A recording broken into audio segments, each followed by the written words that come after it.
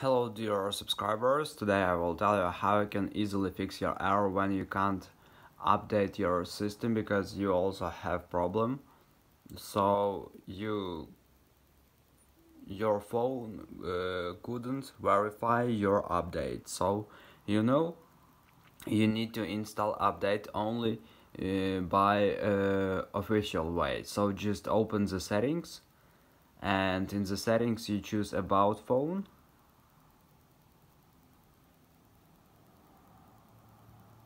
And just choose system update, and now you just need to wait some time until it will successfully check and show you if you have new updates or you don't have new updates.